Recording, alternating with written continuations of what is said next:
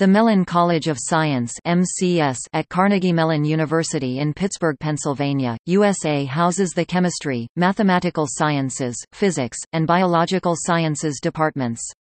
In addition, it oversees several interdisciplinary research centers. MCS also awards the Dickson Prize in Science.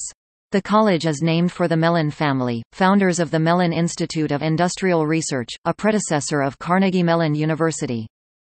The college offers various bachelor, master, and doctorate programs.